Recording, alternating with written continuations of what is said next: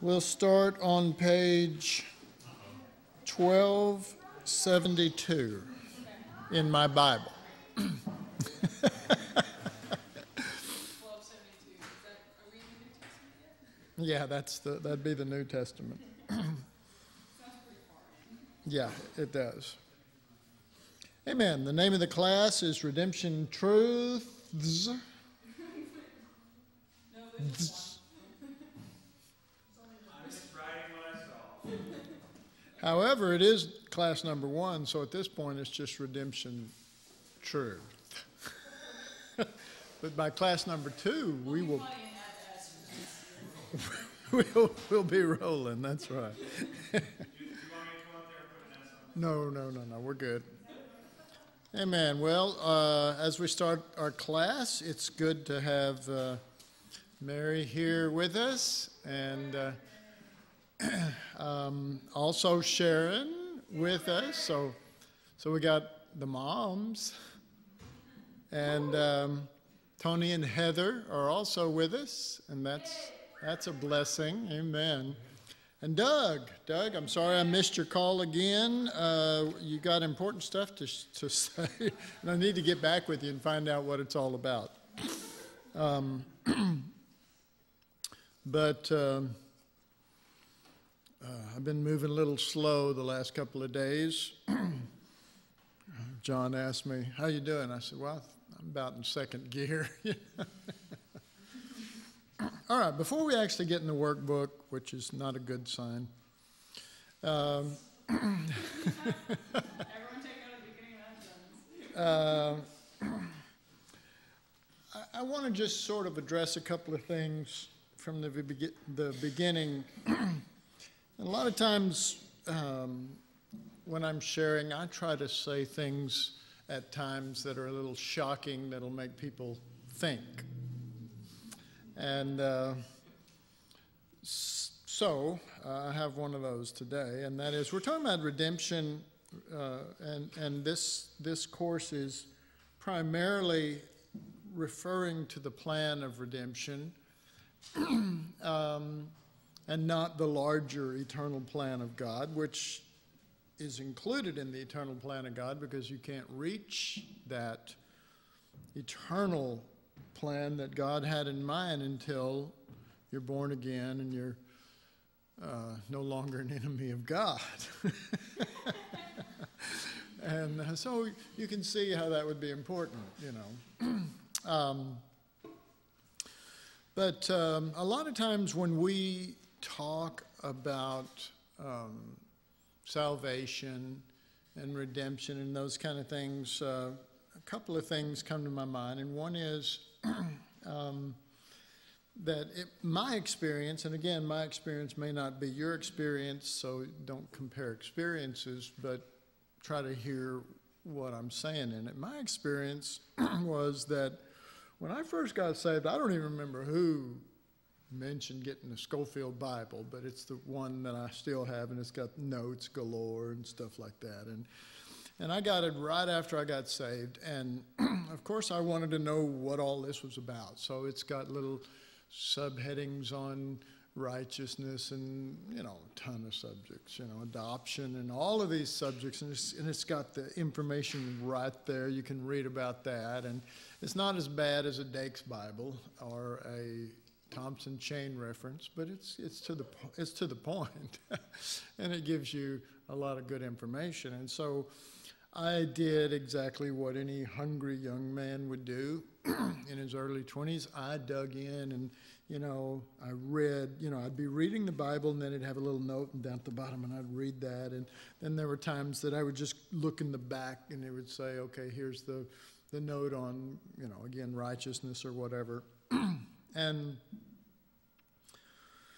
And what I did was I tended to focus on trying to learn the Bible truth of it,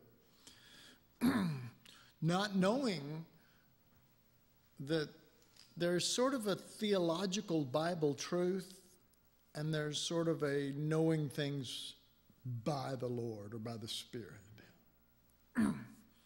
And they don't have to be separate, but I think many times they are. And that's because you can learn Bible truths without even being born again. I mean, you can read somebody's note. You can read, you can buy your Dake's Bible and know everything.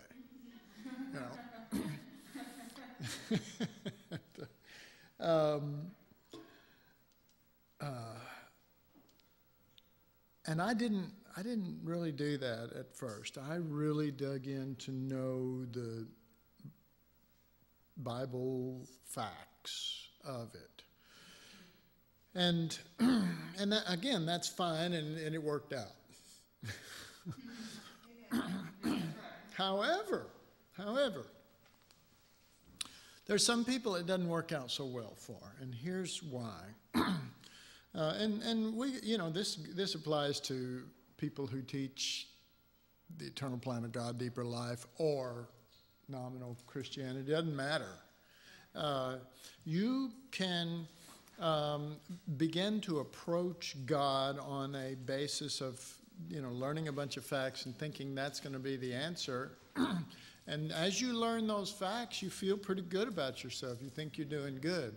But one of the things that happens for some of us is that when we don't really get that truth in us, and we don't get it in us from the Lord, is that when we face circumstances and situations where that reality needs to come up, it doesn't come up because it's filed away in a big, long file cabinet of information.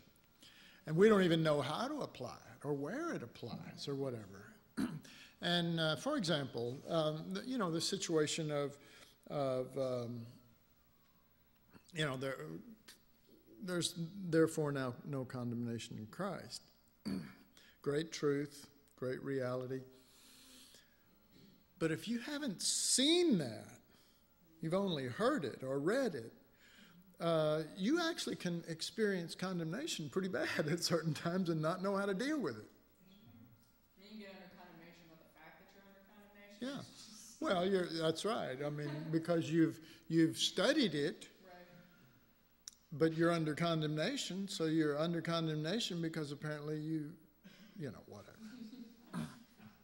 You know better than me. Like I said, I got out of it pretty good. But not all of us do. I mean, really, honestly, you can. I'll just tell you flat out. I know people that have been in the Lord for 25 years, at least, and that they regularly. When I say regularly, I'll say once. Let me just be kind here and gentle. Once a year, come to me freaking out whether they're saved or not.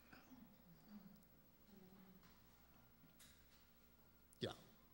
Well, many of you know who I'm talking about, but I won't name names. Mallory Patrick. Not really. It's not Mallory, and I'm just joking.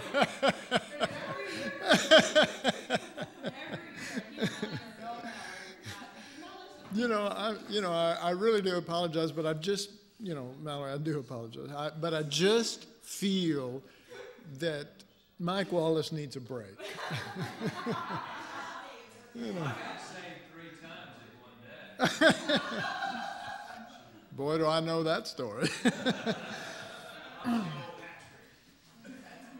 And so, it's information. I mean, if you said to the person I'm talking about, well, are you saved? Well, it depends on what time you're asking them.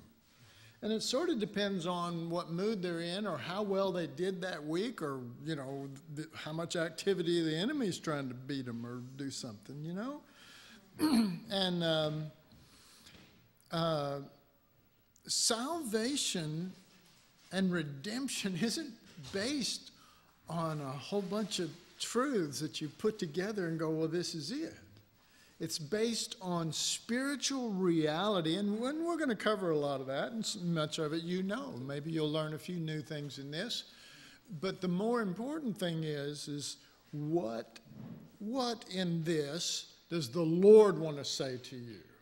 Not even what is it that I'm saying or what I want to say, but what is the Lord? Because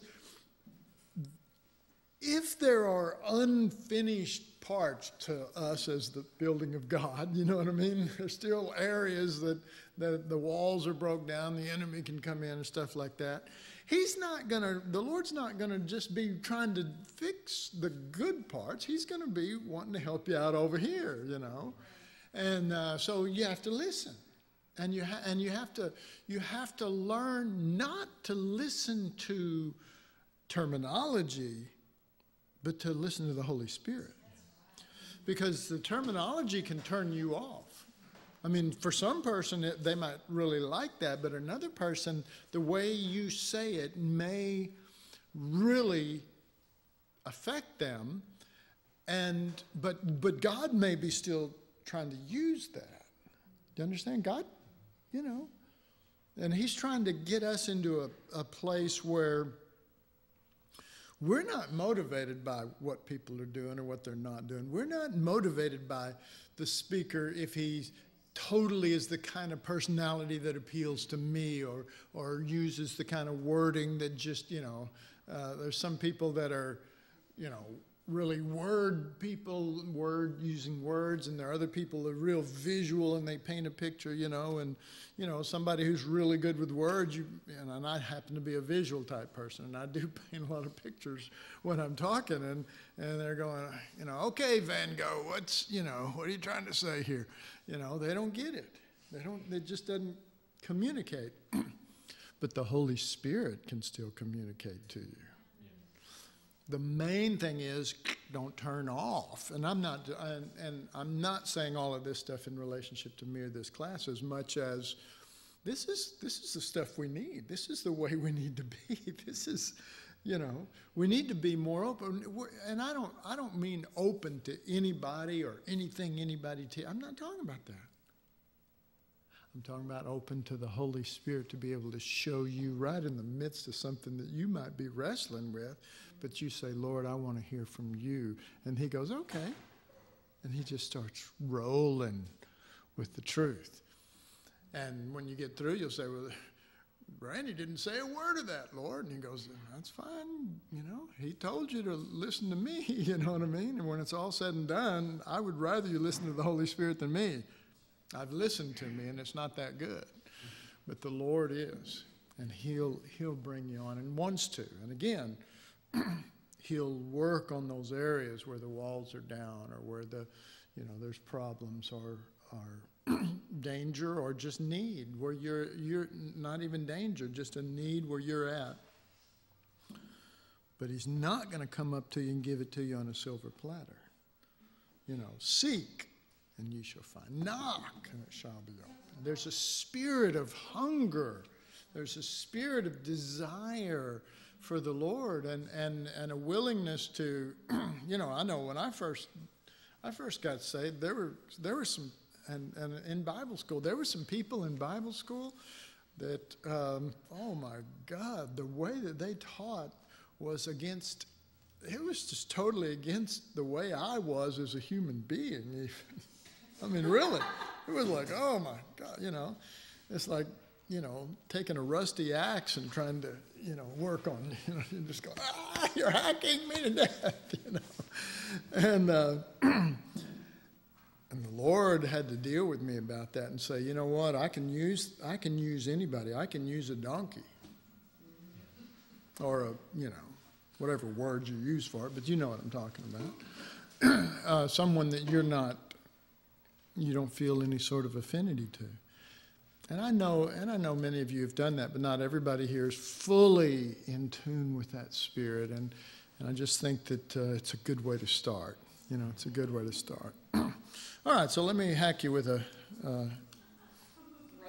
rusty axe. In reality, there's no such thing as a personal Savior.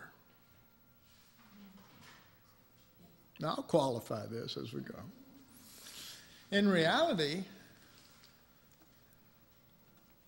from a certain angle, there's really no such thing as a personal salvation. Okay. And you just listen, don't fight it, and and do like Mary did when she got the news that Christ is on the inside of her and is going to come out of her. That's us. We're the body of Christ. We're going to bring forth the Lord.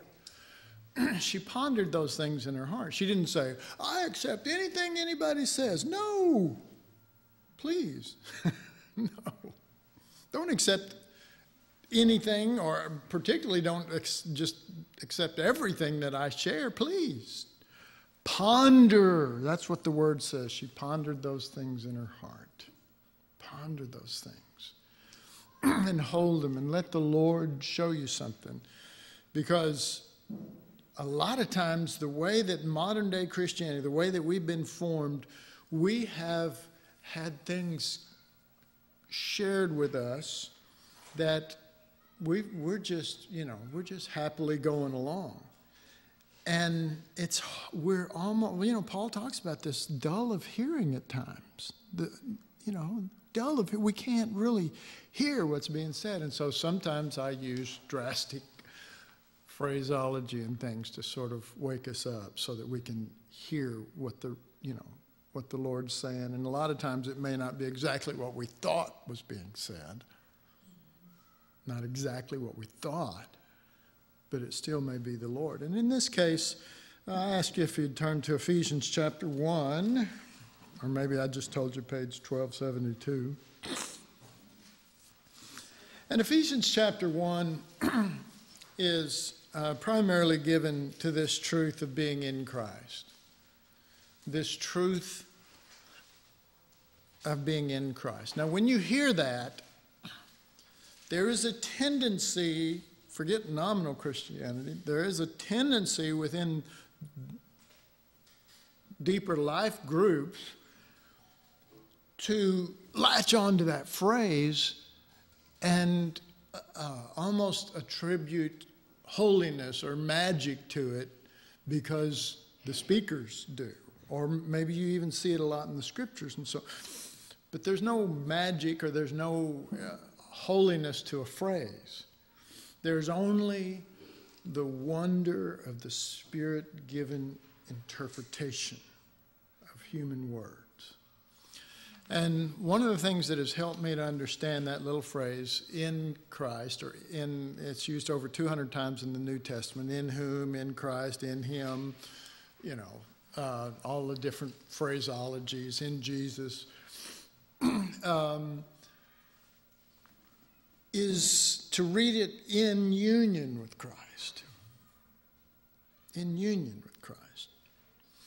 And the common picture that we have used is, of course, a circle. And that circle represents Christ. And then, we see ourselves in him. And that's okay. It's okay. I mean, it's good, but it's limited. That's like human words. Well, a little circle and littler circle on the inside of it is just chalk on a board. What God's explanation of these things is so much greater. When Jesus began to explain this reality to us, for example, he uses it throughout, really, like the Gospel of John quite a bit. But by the time he gets to chapter 15, he uses it in a different picture than this. He uses it as a vine and a branch so that you can see that the branch is not on the inside of the vine. So you don't take the branch and shove it on the inside of the branch and go, okay, now I'm in Christ. But rather it's in union. And from that union, and that union really is the connection or the grafting point or the abiding point, where the reality of what's happening is is that you are abiding in the union. In other words, you're, and here we part from theology and we go into spirit-wrought reality on the inside of us, where in your walk, you don't let things separate you from Jesus. Now, maybe theologically we would say, well, I'm still in there, or maybe we would even say, well, I'm still connected to the vine or whatever, but you say, well, how are you feeling today? I just feel separated from God. Okay, well, feeling that way is fine, because that's just a feeling. You know, you're not separated from God. And you need to talk to your feelings. Amen.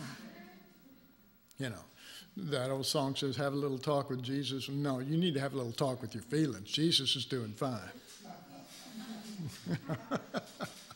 You know, and those feelings come and go. You know, they do. They come and go.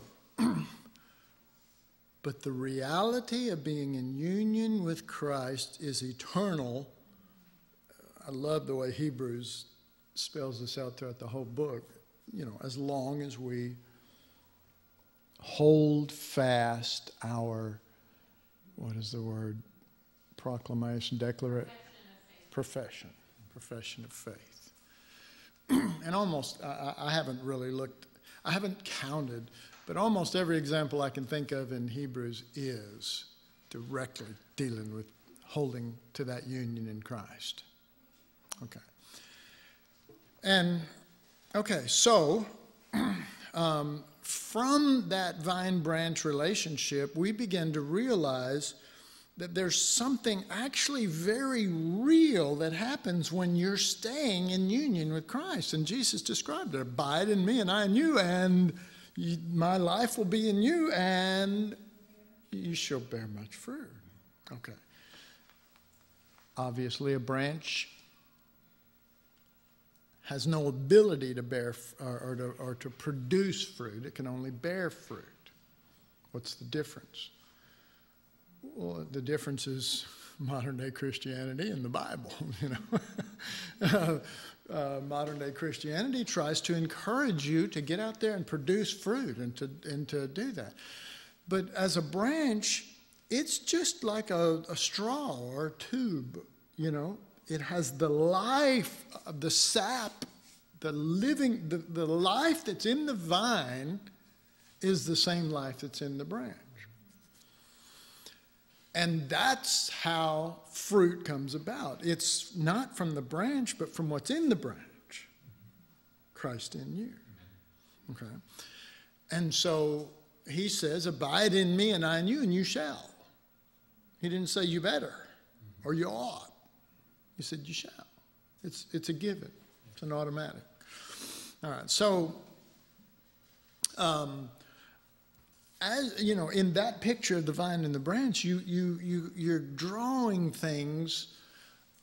You're drawing on things that you can't draw on in this picture right here. This circle with the little circle on the inside of you being in Christ there. Although that has validity in certain realms of this truth. But always, the truth is that you're in union with what you're in. Okay. And the example I've used before is that if you have a garage and you pull your car in it, the car is in the garage, but it is not in it the way that we're in Christ. They're two different things. They're not the same. They're not of the same. And so, you know, so this little picture of a circle and then a circle within that of being in Christ can, in our minds, if we do not see this from the Holy Spirit, it won't mean anything. And we could, in our minds, imagine a reality of just being a car inside a garage. Well, I'm in Christ, you know. However, watch out, because I'm liable to drive me out of Christ and down the street. You know what I mean? You see how our minds work? And our minds are tough, man. The carnal mind, is tough, because it'll it'll just figure some way out of not being in union with Christ. And the enemy will also hit you and try to convince you, okay? And so when you're at your best or in the middle of a service and it's just the power of God is there and everything, and you go, I'm in Christ, and man, you just, oh man, it's just so powerful in you that you're in Christ. What happens 2 weeks later when everything's falling apart and you don't feel like you're in union with Christ? And you look at other people and they seem to be full of life and you don't seem to have that. There's only one way that you can be full of life, and that's to abide in union. One way, and that's the only way. And there can't be another way. So something has to, you're not going to be able to get a chair and a whip and go at your carnal mind like an untamed tiger, like you're some sort of lion tamer or something. Okay, I'm gonna shape you up, carnal mind. No, you can't shape up the carnal mind. You have to be renewed in the spirit of your mind. That's what it says in Ephesians. Renewed in the spirit of your mind. And that renewing is a transformation. Part of that relates to having the mind of Christ, but that's still different than a renewed mind. The mind of Christ is related to a selfless giving, his nature. Okay, you can check that out in Philippians 2. But the renewed mind is a mind that, what does it say in Colossians? Renewed in the knowledge after the image of him who created him. It is, your mind is renewed to the person that you're in union with. Christ. Okay. All right. So Jesus knows you're at one with him. He never backs down on that. He never doubts it. You can feel like, God hates me. God don't, I know right now God hates me. No, you're one with him, But your mind must make the transition. And it's not going to do it by just studying theological facts. Okay. We've come back around full circle, and that is that in the process of these things, even if they, I would say the biggest danger that we would have is saying, oh, I know that. You know what I mean? Somebody's going over a lesson, you go, oh, I know that. Okay. Oh, I know that. Okay. Come on, give me something I don't know. I mean, I remember when I was teaching, Doug will probably remember this. First time he invited me to Costa Rica to do a conference. And I got up there to share, and I shared my first session, sat down. I was going to share a bunch of sessions that day, and sat down by another guy. It was real close to Doug at the time. Some of you know who I'm talking about.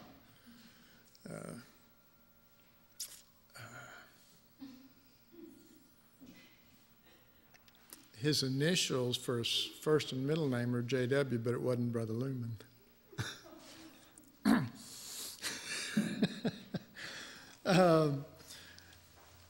And he turns to me and he goes, oh, man, I thought you were going to bring some really good stuff, man. He says, we already know about being in Christ.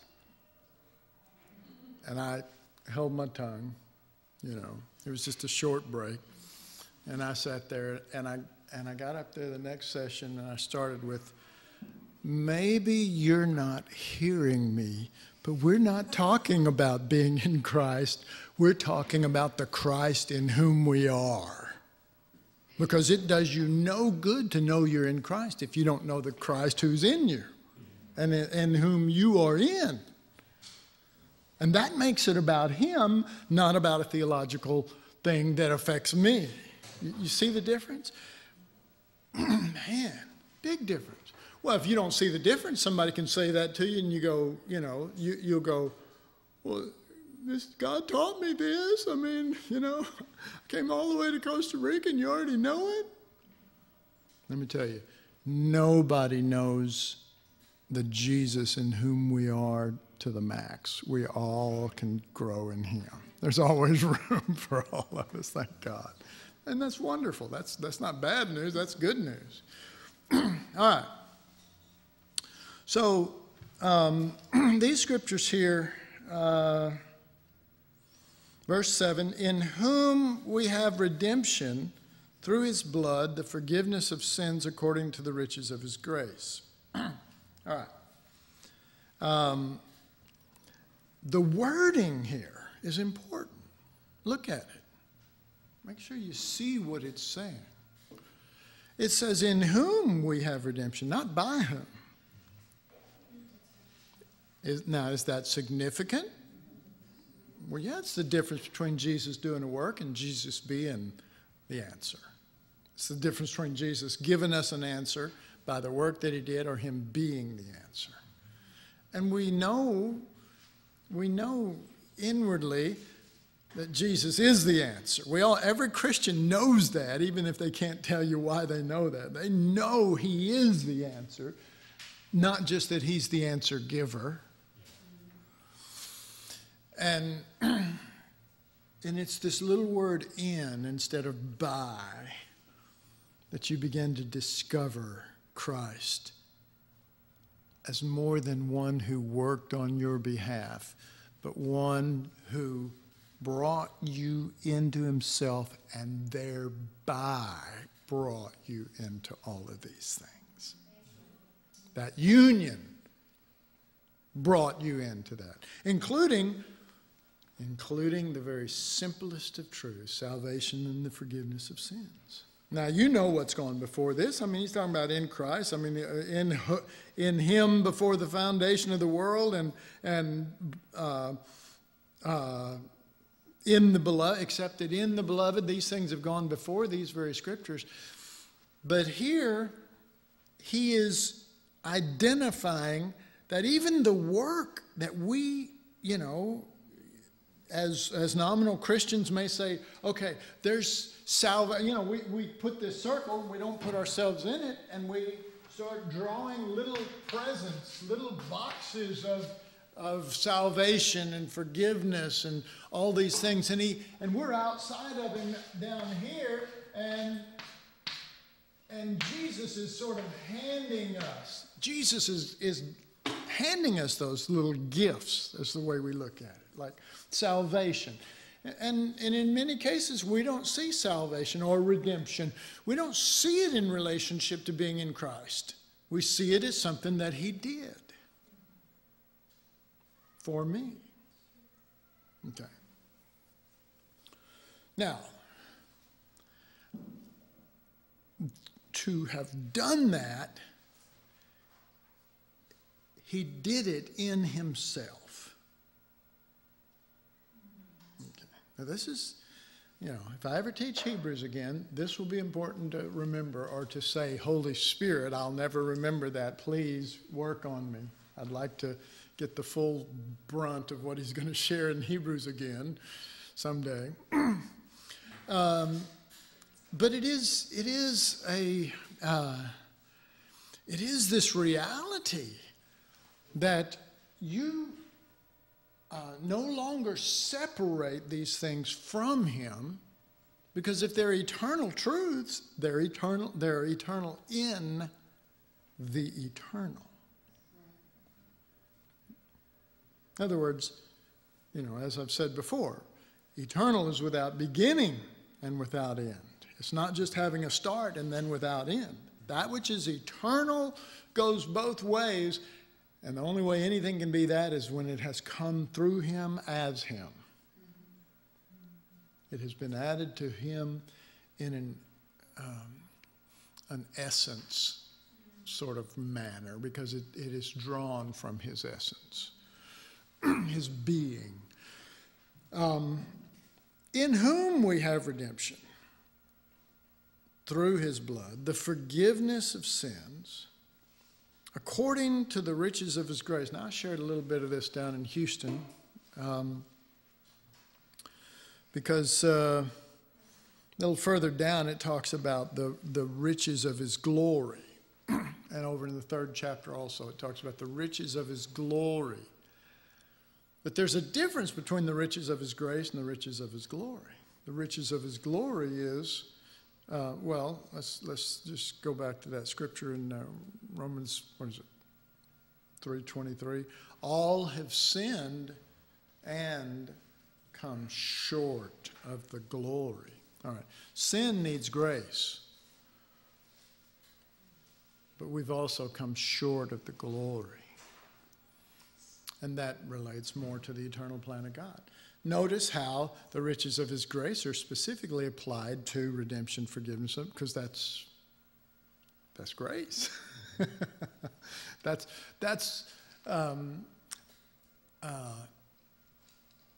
That is something that you needed and could not earn yourself. The glory is pure essence.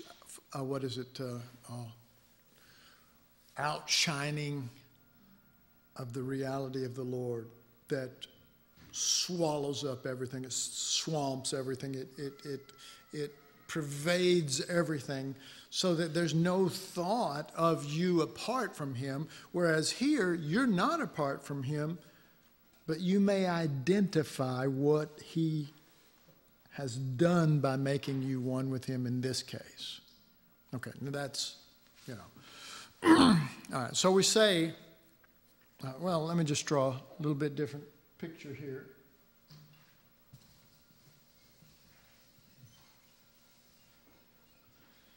And maybe I'll try to take this mic so you can hear this on the recording also. And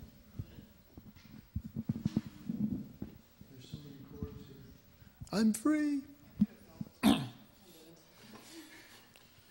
Okay, there is, of course, the cross. And Jesus, it's a matter of how we view this thing. We can say Jesus went to the cross as an individual. So on this side of the cross, I'll put Jesus. And you can know this is Jesus because he has a little halo over his head there. Because, Didn't he have a halo when he walked around on earth? Sure. All right. So he goes to the cross. He, as an individual, he goes to the cross and he dies. We'll put it on this side over here. He dies for me. All right.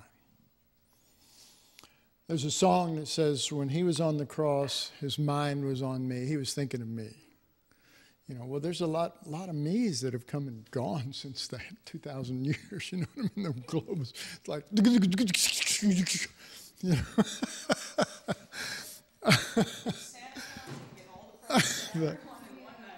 That's right. All right. So and don't freak out yet, because he did die for you. But he didn't just die for you. He died for all. And that word is more commonly used in relationship to his death. Especially, you really get a good dose of that in Romans 5, beginning at verse 12 and going all the way to the end of the chapter, where if one died for all, then all are dead. That's over in 2 Corinthians. But this continual realization that in Adam all die, that's 1 Corinthians chapter 15, verse 22.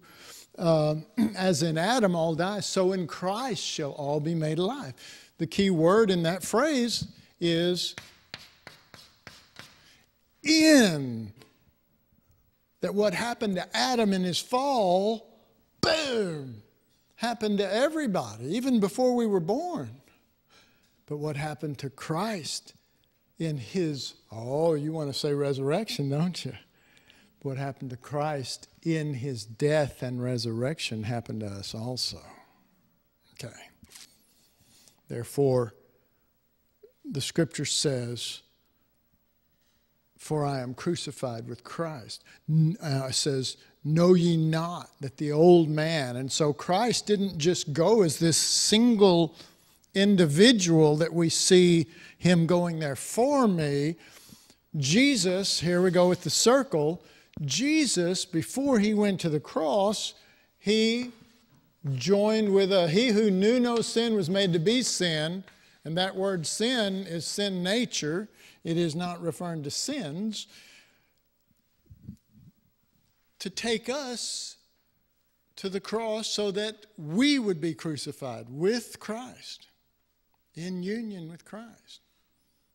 Con Cristo estoy juntamente crucificado. With Christ, we are jointly, as it says in the Spanish, jointly crucified. The effect of that isn't so good in the English, but it's clear in the Spanish. And, I think in the Latin also. So this reality was that he didn't go to the cross as an individual. He took us there. And he took us there first to be crucified with him. All right. And then the what is it, 2 Corinthians 5, 14. You got it there? For the love of Christ. I check every time, by the way, and What? you're always right. I'm not always right, but for the love of Christ constraineth us, because we thus judge that if one died for all, then all are dead. All right. There's that terminology that trips us up in nominal circles. If one died for all, the common phrase would be, then, if one died for all, then we're all saved. If one died for all, we don't have to die. But the question is, what does the scripture say? It doesn't matter what I say or what someone else over there says. It matters what the Bible says. And the Bible says, if one died for all, guess what? The one that went to the cross was us in the one. Then all are dead. Okay. So there's a work that happened in union with him, so that our redemption, so that all redemption truths, no matter if we take the time to discuss them as a little subject in themselves, they're spawned out of this reality of in Christ. And we can never forget that. We should never forget that, because that's the surety of it all. That's the security of it all. Okay. That the truth, the individual subject that we're examining, is not the maker or the creator or the initiator. It is one of the results of union with Christ. And we'll be able to talk about these things. We'll be able to discuss them. And we'll be able to get into them. But we're starting this course with the reality that as long as you're in Christ, this is yours. You know what I'm saying? This is already yours. It's already wrapped up. It's already secure. And it's secure not by your works or how good you're doing, or, and one of the things we'll get into as we get into this. And it was a big deal for me in probably my first year of my walk with the Lord. It's probably a big deal because my real father, and then he left when I was real young, and then my stepfather, you could be sitting there, of course they were both alcoholics, you could be sitting there laughing. I mean, I had 3 brothers and 2 sisters, and I remember one time me and my brothers, and we're sort of sitting around his lazy boy, and he's sitting in the chair drinking a beer, and he'd been drinking for a while. And we were all laughing at something, and all of a sudden, I guess he took the laughing. Now, we'd been doing it for a while, but he took the laughing as if we were laughing at him.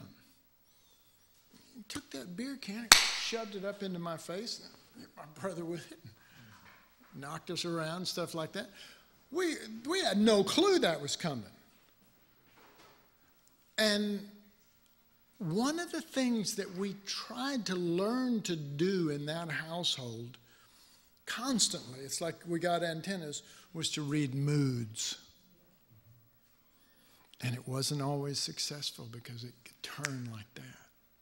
Okay, one of the things I learned in the first year of my walk with the Lord was God's not moody. And it really was good. Because it's like, oh no, well, what if he's not in a good mood today? Or what if, there's always this fear and this insecurity and all of this stuff that's flying in your face all the time. And so you're thinking God's this way, and you realize that he bases this whole thing on the cross, and the cross is finished, and in his heart it's done, and he doesn't get in good moods or bad moods, or even if he did, he would always go with the results of Christ crucified. Always. And I found out on top of that if I do the same thing, it's like we're in covenant or something.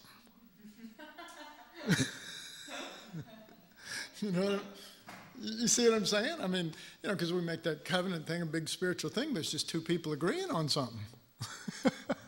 It's not all that difficult. And the easy part of it is that if that's what you believe, I mean, you're believing better than I am. I mean, thank God you're not believing what I'm believing, that I'm not worthy and I ought to be kicked out, and all the stuff that goes through your mind and all this stuff. Shut up, carnal mind.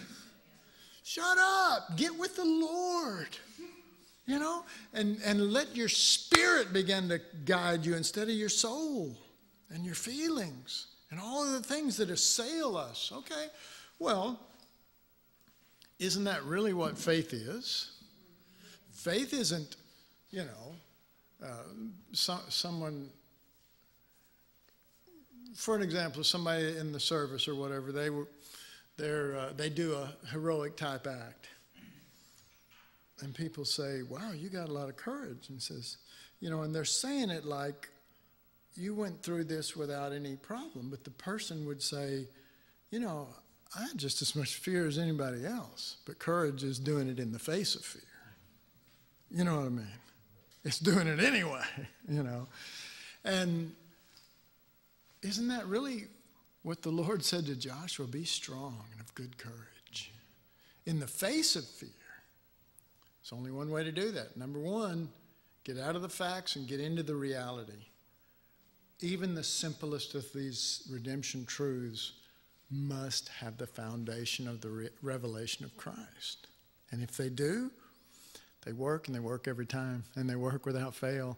And they work in the face of the most horrid onslaughts that you could ever face. And you see the victory of the Lord over and over, because this is the victory that overcometh the world. This, even our faith in this is the victory that defeated the devil, that defeated, every enemy, death, all of them. It defeated all of those enemies, but it's still got to be our victory today. See, we have to make it our victory. All right, well, we'll take a break, and we'll try to actually start now in the book. That's the introduction.